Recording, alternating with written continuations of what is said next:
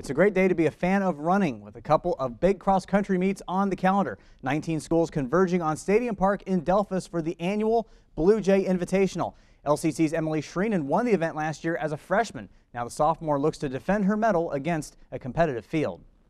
Delphos hosting one of the first cross-country meets for many schools today here at the Blue Jay Invitational. We start out with the girls taking off.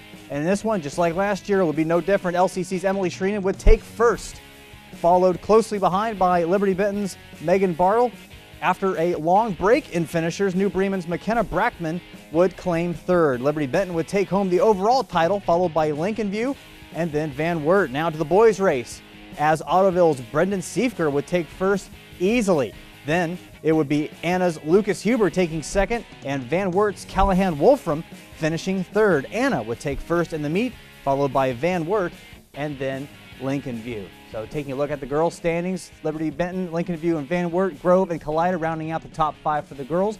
Over on the boys' side, Anna, Van Wert, Lincoln View, New Bremen, and Columbus Grove rounding out that top 5.